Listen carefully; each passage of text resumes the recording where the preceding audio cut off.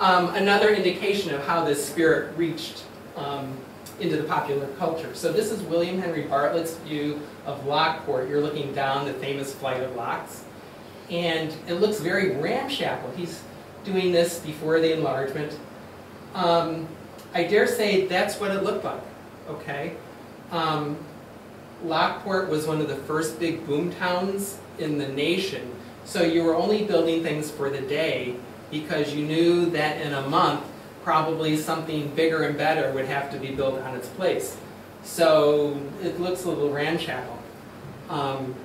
So Bartlett probably sends this sketch to the guys in Europe to get it published, and what comes back is this. Because this is the Grand Erie Canal. How could it have ramshackle buildings? So there's this conflict going on of, how do we handle this new society? Here's a drawing by David Vaughan, the guy I mentioned earlier, and it shows a Dutch farmer in the Mohawk Valley. Same could have happened out here, different ethnic groups. Still contented with the old ways, the wheat needs to be harvested, but he's in no hurry. Whereas his laborer, who's probably a New England immigrant, really wants to get going and is getting frustrated. Okay, the burned over district. So all of these factors, all this disruption,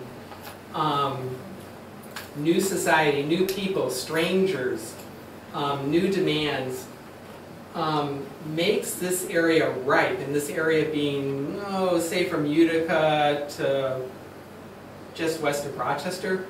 Historians have designated this area the burned over district, and burned over in the sense that it's repeatedly swept with revivals that burn through the social landscape, one revival after another, as people try to adjust to new ways. I mean, in many ways, we're going through the same thing today. The internet has made a huge change in our lives, and we adjust accordingly.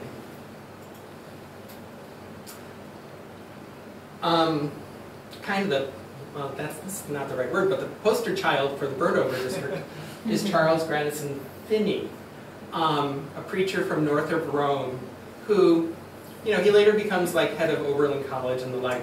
But early on, his revivals, it's one of the revivals that sweep through here. I mean, he comes through Port Byron. He does a revival in Auburn in 1827. Theologically, he was probably weak at the time, but what made the difference, and this is very important, was his ability to communicate with the people. That he had a very charismatic way of preaching the gospel and making you feel like you were going to go to hell, okay?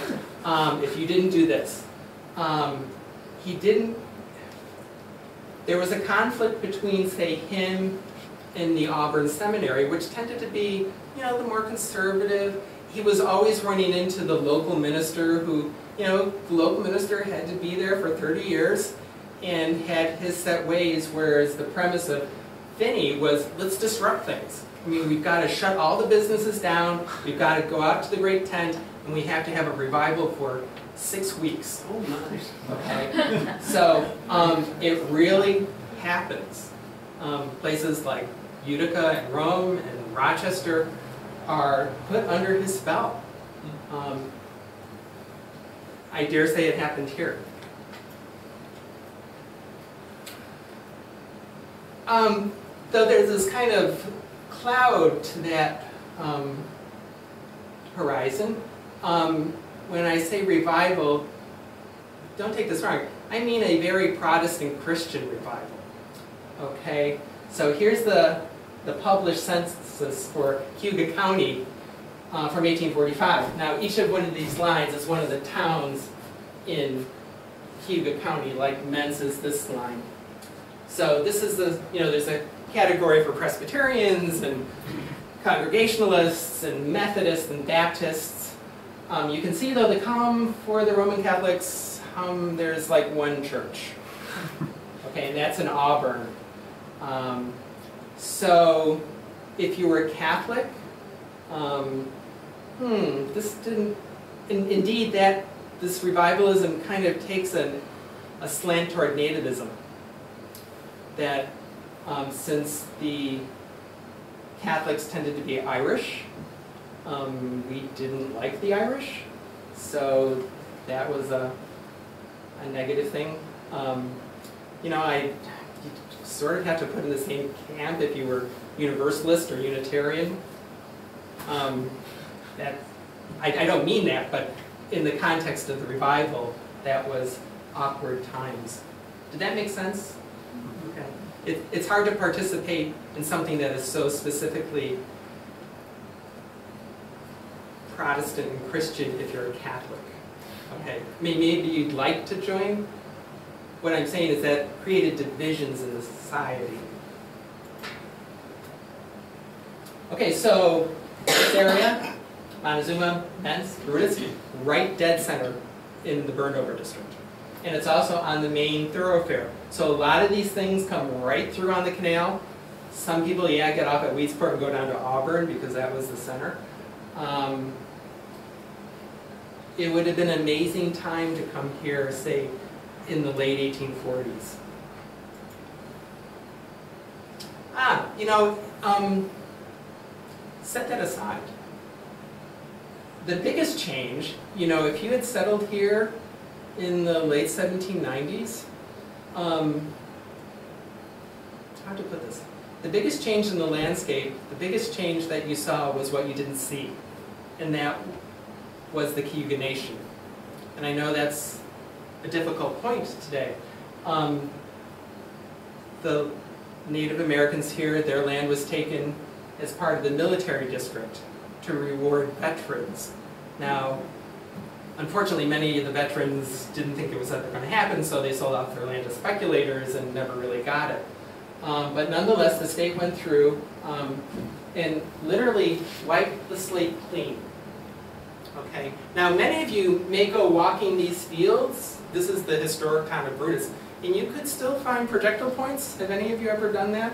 I mean, there's still a Native American presence, if you will, in the land. And when the first settlers came, they did find evidence of these past civilizations, which probably created a sense, you know, that maybe there was something grander there before you ever got there, especially these Indian forts. I'm from Onondaga County, and even now, there are still some of these Indian mounds. But here, they've wiped it clean. There's no more Native American. There's one road here, the Genesee Road, right there. The Cayugas are placed on reservations, and I won't go into that much further. Here's a map, a detail of one of the reservation maps from 1795. Most of the Cayugas, you know, after the Clinton-Sullivan expedition comes through in the 1770s during the war, they head west. So what I'm trying to say is that that loss is the first thing, in a sense, that you'd see.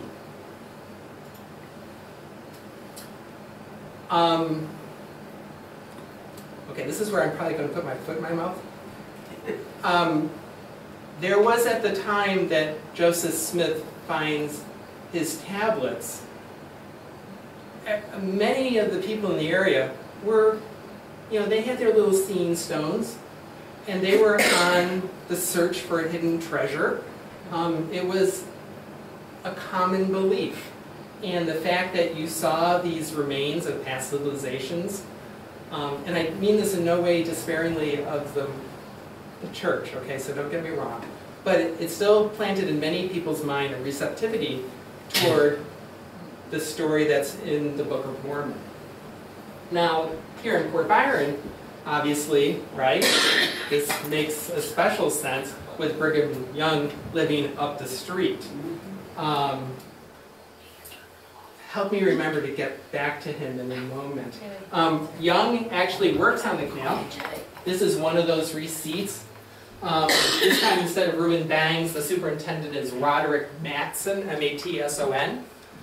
And he's signing a receipt, Brigham Young down here, for payment for painting.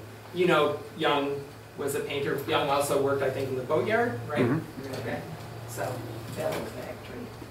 In a few years, he would you know, joined Joseph Smith. He heads to Canada as a missionary, does other things.